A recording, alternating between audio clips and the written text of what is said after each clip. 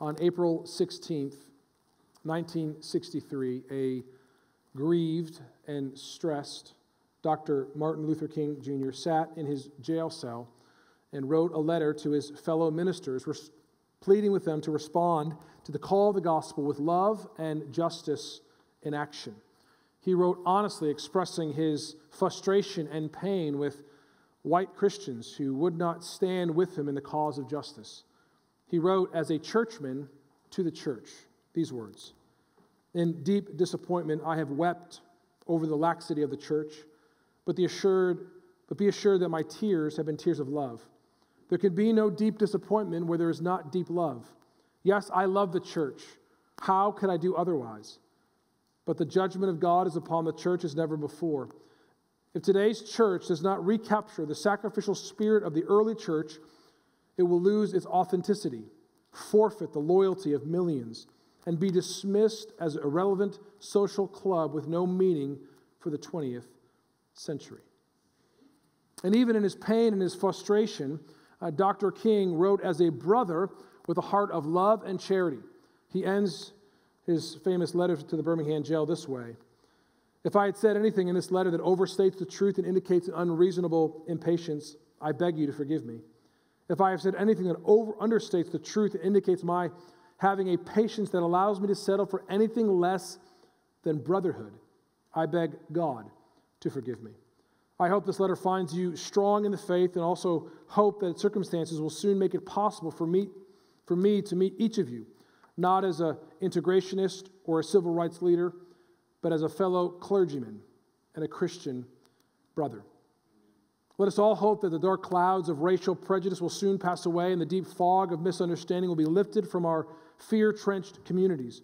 And in some not so distant tomorrow, the radiant stars of love and brotherhood will shine over our great nation with all their scintillating beauty."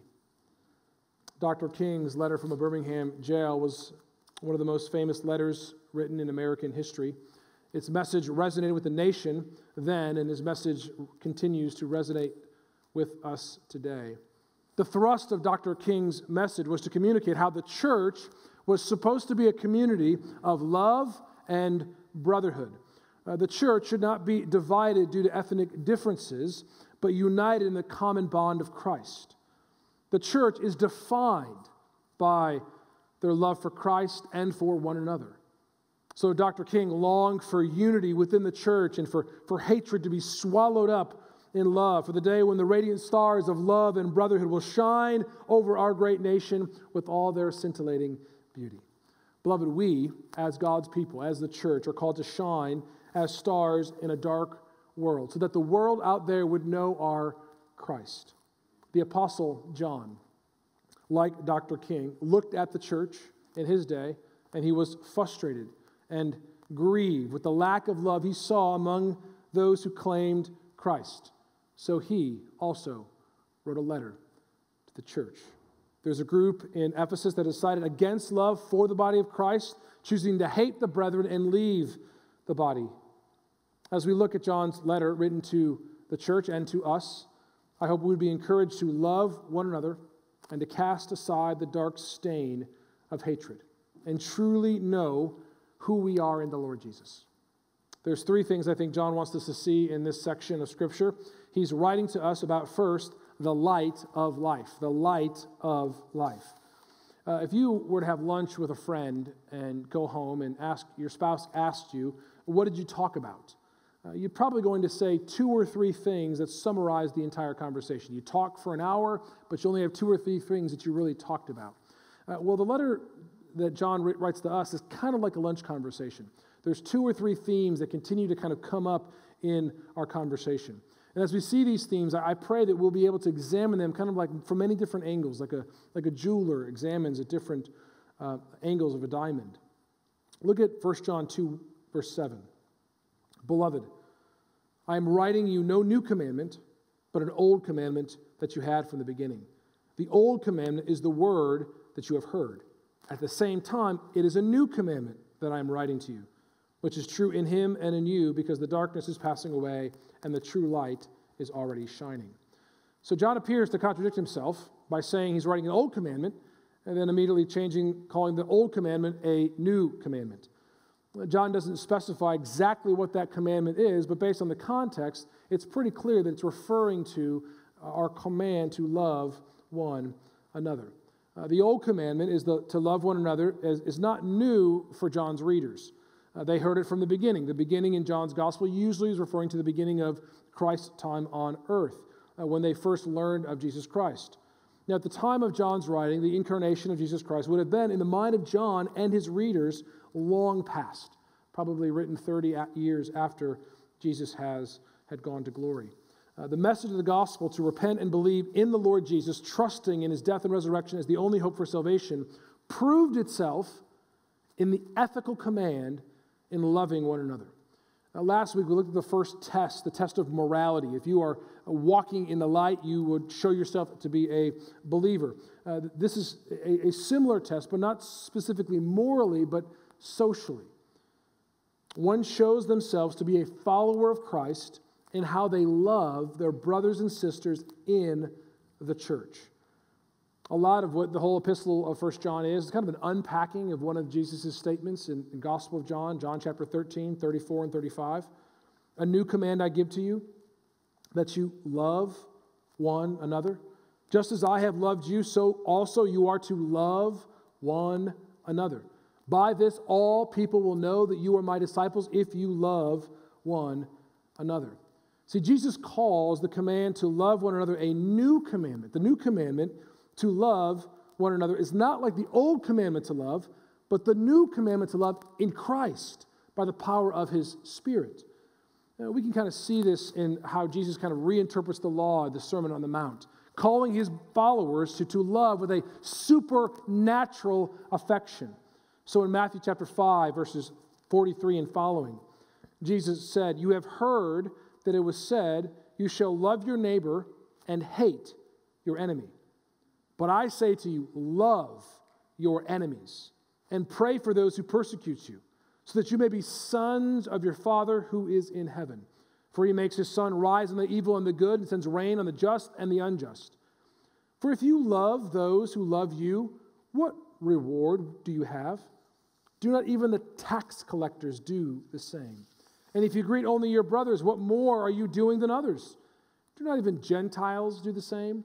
You therefore must be perfect as your heavenly Father is perfect." Hear me, church. Christian love is new. It is new because Jesus, the light, has come. See, John centers his command to love on the person and work of Jesus Christ.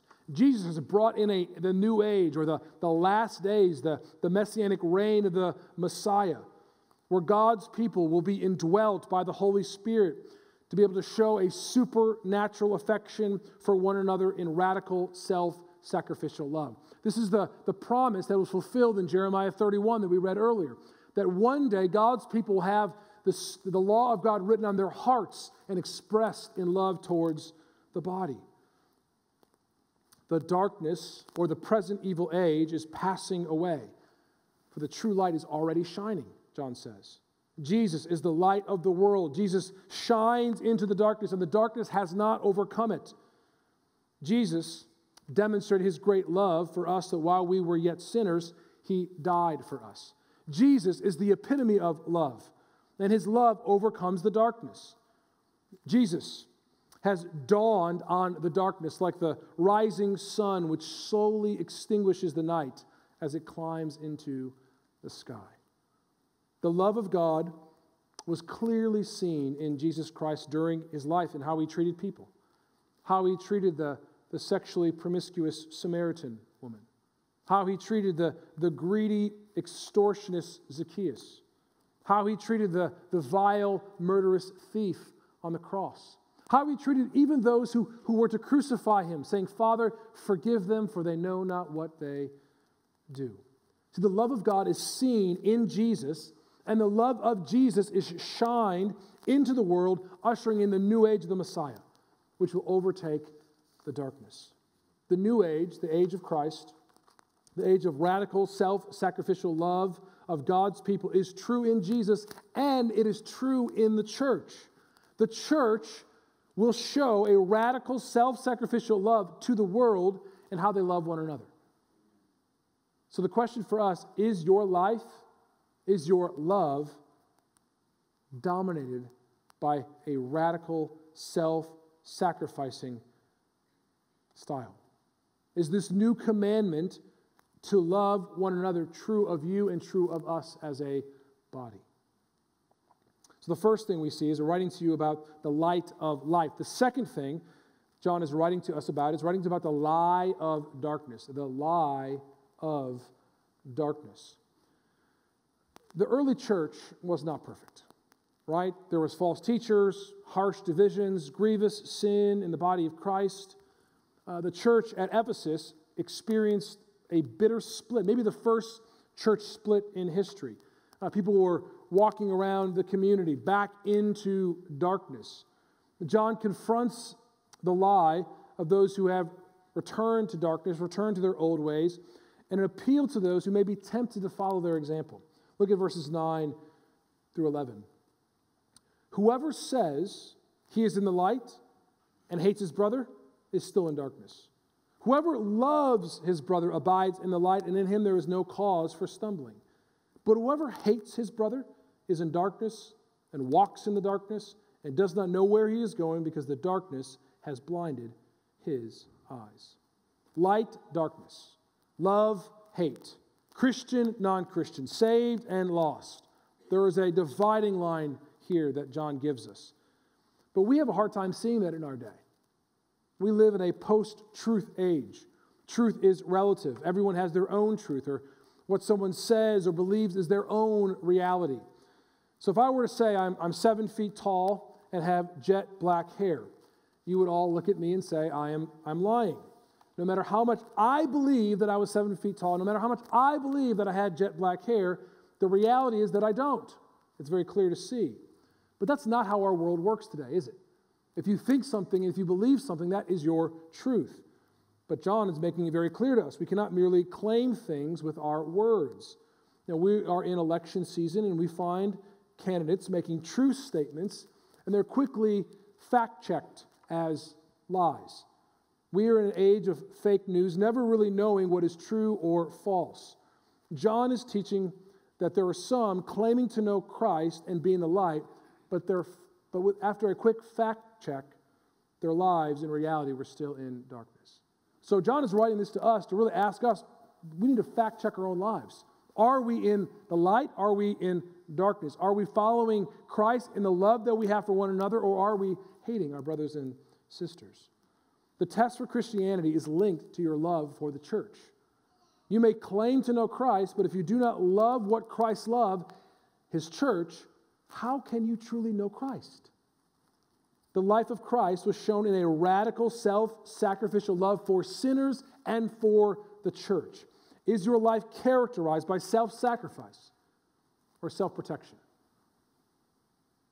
By giving to or taking from others?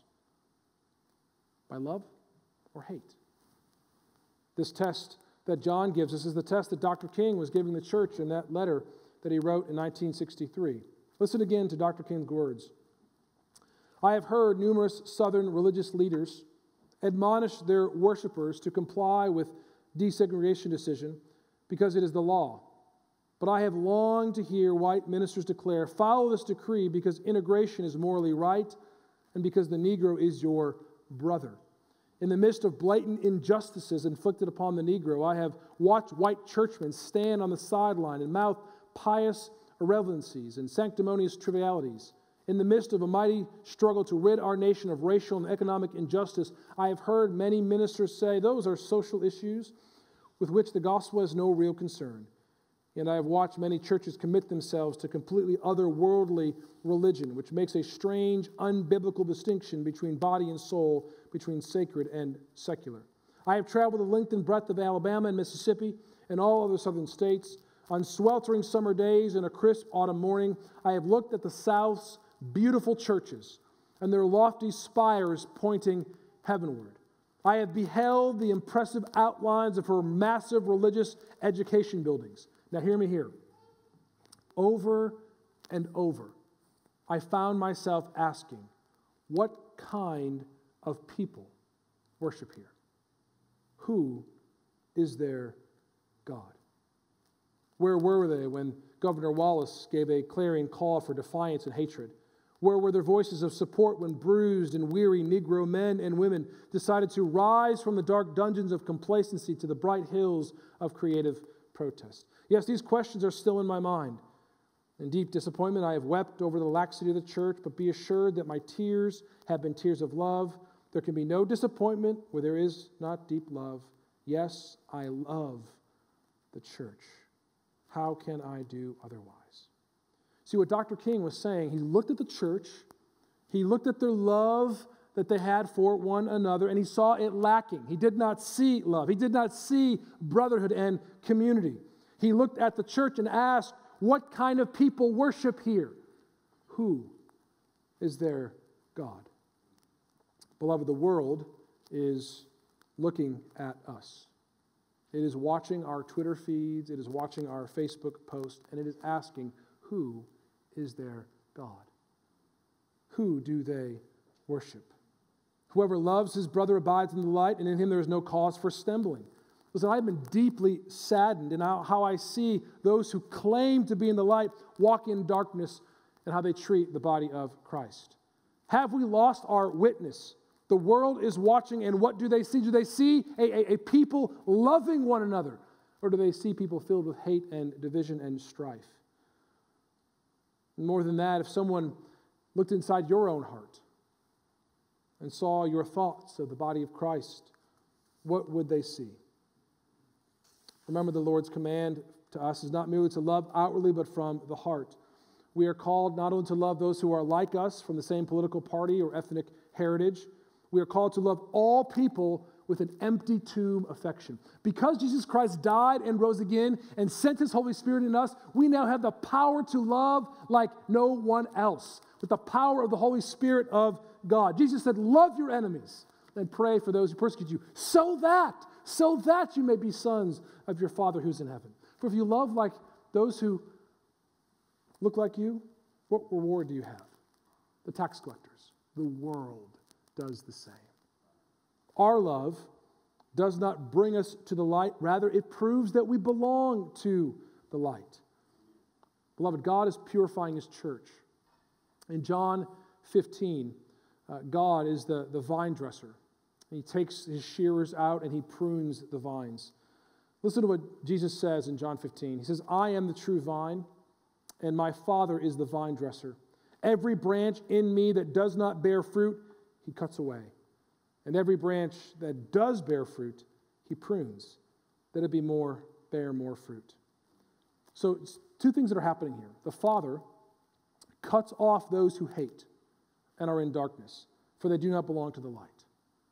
But he also cuts and prunes those who are in the light, that they may love more and bear more fruit. Every cut hurts, but every cut has a purpose. We have to allow God to cut us to the heart every time we walk in darkness so that when we come back to the light. Listen, one of the challenges in this day and age is that we have a hard time admitting and confessing our sin.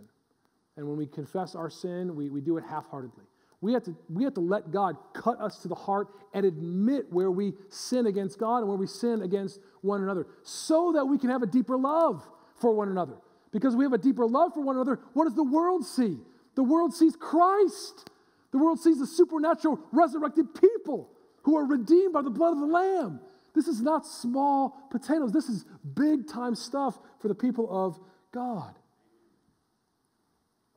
You ever try to walk around the house with the lights off?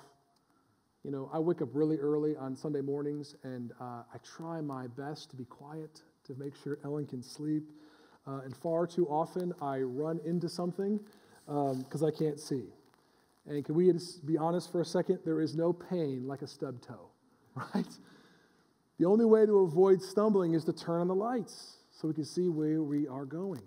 What John is trying to do here, he's trying to turn on the lights so we can love. Whoever hates his brothers in darkness and walks in the darkness does not know where he is going because darkness has blinded his eyes. Darkness is used two different ways in John's epistles. One, it's kind of like doing darkness, kind of like doing evil deeds. The other is kind of like the realm. You're in an area or a realm where sinful behavior dominates. If you're surrounded by sin, thinking about sin, allowing sin to influence you, you're going to be blinded and deceived. You're going to walk in darkness if you surround yourself with darkness, and you will not be able to walk in the light. Darkness wants to blind you. So turn on the light so you do not stumble away from the truth. The third thing that I think John is writing to us about is the life with God. Writing to you about the life with God. It seems like there's kind of an abrupt turn in verse 12.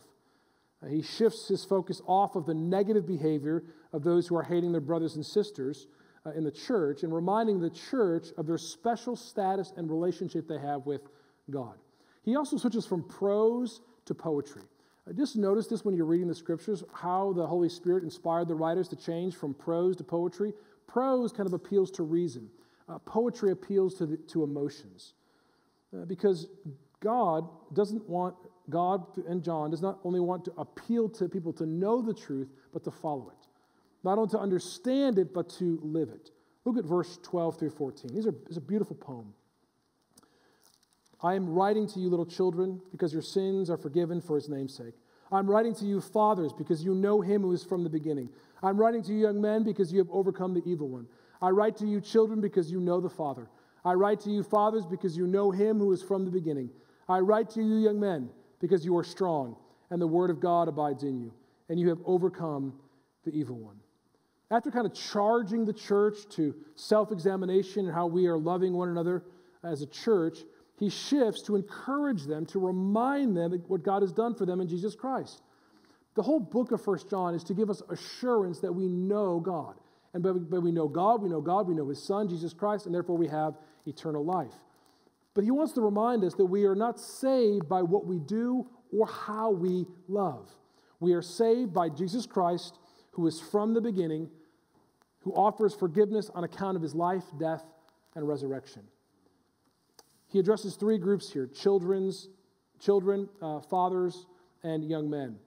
Some have interpreted this as three different groups in the church based on their spiritual maturity. Children would be immature believers, fathers who are mature, seasoned believers, and young men maybe who are growing. It may be appealing to read it that way. I think probably more accurate. It's John is addressing children, right? When he addresses children, he's addressing all believers. We see that in 1 John 2:1. He does that throughout the letter. Children is always referring to all the believers in Christ. And then those who are fathers, who are probably referred to those who are more advanced in years, young men, those who are younger. So he's writing this epistle to tell the whole church, those who are older and those who are younger, that they belong to the Son and they have eternal life. He provided us a test in 1 John 2, 7 through 11. Now he wants to remind them of the assurance that they have in Christ. So as we move towards a close, let me make 5 quick applications from this section. 5 quick applications. Number 1, everyone has sinned, and everyone has been overtaken by the evil one. If you are not a follower of Christ, we want you to know that there is a way to forgiveness. But before you know the way of forgiveness, you have to first realize that you need forgiveness. The Bible is clear that we are all sinners and all of us have to pay for our sins. Our world may not seem just, it may seem out of order, but God is just, and a just God will always punish sin. At the end of history, when Jesus Christ returns, or when you meet your Maker in death, you will have to answer for your sin. We sin because we have hearts that are inclined to sin. We have hearts that are bent on evil. We need a new heart. When I say we need forgiveness, we need a new heart. God needs to take our dead heart and make it alive in Him. We sin because we have been captured by the evil one to do His will. 1 Timothy 2:24 says.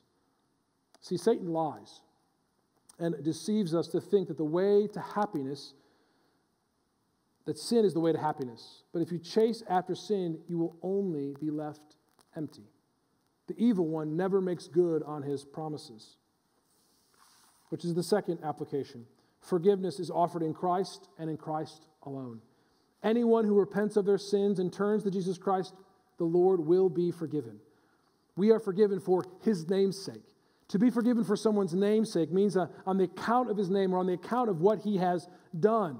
What has Jesus Christ done for sinners? He has become the propitiation for our sins, but not our sins only, the sins of the whole world. If you trust in Christ, Jesus Christ will take the wrath of God for you and give you his righteous life.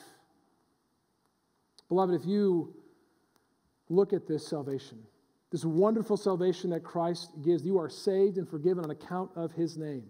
We are not saved based on how well we love. We are saved because of the object of our love. Jesus Christ died for us. Jesus Christ was raised for us, and now he lives with us by the power of his Spirit. So, beloved, rejoice that you have forgiveness. Those of you who have yet to bow your knee to Christ, I pray that today you would repent and trust in Christ as Lord. Number 3, we have overcome the evil one. We have overcome the evil one. One of the lies that the evil one gives is that we will never be able to overcome temptation and sin. I know that there are some of you here today who have fallen into temptation this past week. Maybe it was you fell to anger or lust or greed, envy, hatred. You came to church this morning feeling the weight of your condemnation because of your sin. If you are in Christ, hear me. Take heart. Jesus Christ has overcome the evil one. And as he has overcome the evil one, so have you. You belong to Jesus Christ. So whatever you have in Christ. For all the promises of God find their yes in him. For those who are in Christ, there is now no condemnation. You belong to the Lord. Holy, blameless, a new creation, a saint, redeemed, washed by the blood of the Lamb. You have overcome the world because you are in Christ. So fourth, you are strong and the word of God abides in you. The reason we can overcome temptation is because the word of God abides in us. We are not strong in ourselves. We are strong because we live in and through the word of God. When we hold fast to the word, allowing it to do its work on our heart and mind, we can overcome the evil one. When Jesus was in the wilderness being tempted by the evil one, Jesus responded to the devil's temptation each time by saying, "It is written." Jesus demonstrated for us how to overcome evil. We overcome evil by the word of God. This is what happens every single week. What we try to do in our services. We come, we sing God's praises, we confess our sins, we remind ourselves of our forgiveness, and then the Word of God goes forth, forming and molding us into His image so that we can overcome the sin in our life. We desperately need the Word of God each and every week. So Psalm 119, 105, your Word is a lamp to my feet and a light to my path. We are strong in the Lord when we are strong in the Word. It lights our way, as the great hymn of the faith states. When we walk with the Lord in the light of His Word, what a glory He sheds on our way. While we do His good will, He abides with us still and with all who trust and obey. Trust and obey. There is no other way to be happy in Jesus than to trust and obey. Beloved, be happy in Jesus. Love one another. Walk in the light. Obey His Word. And when you are tempted to doubt God's love for you, when you are tempted to live in the weight of condemnation, you have to remember that there was a love letter written to you.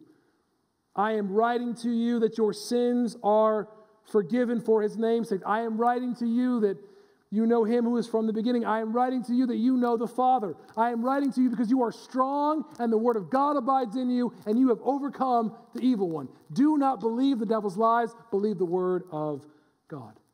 God has written His love for you. Never forget His Word is a lamp unto our feet and a light unto our path.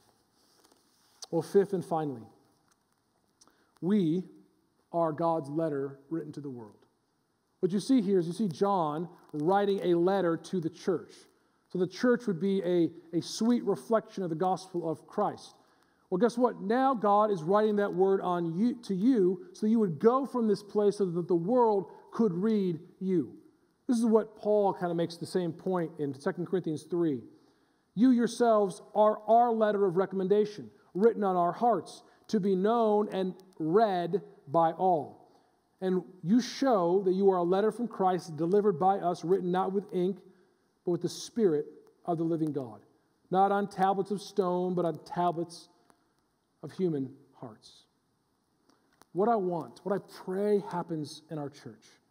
I pray that the Word of God has such a radical transforming effect in how we love one another. That we are built up week in and week out by the Word of God. That when we leave this place, people watch our lives. People read how we live and how we function. And they see our lives and therefore they know Christ.